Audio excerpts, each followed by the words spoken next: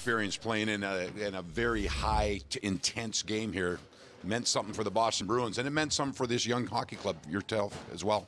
I mean, it was awesome. Like the pace was really high, and you could tell there was lots of emotion going on, and I thought it was a great game. And yeah, like you said, Boston had a lot to play for, and we wanted to end the season.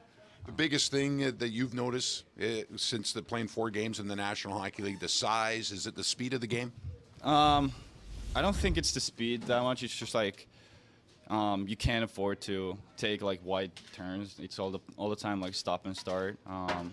Of course, as you said, like guys are bigger, stuff like that. I'm pretty sure I've told all those things already. So maybe I'll just take it easy here so you guys don't get bored with those words.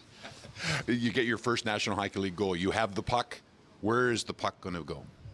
I'll probably take it back home with me to Helsinki, and yeah, that's probably where I'm gonna keep it. My dad, he'll probably decorate something for it. I'm pretty sure about that. Thank you. Thank you.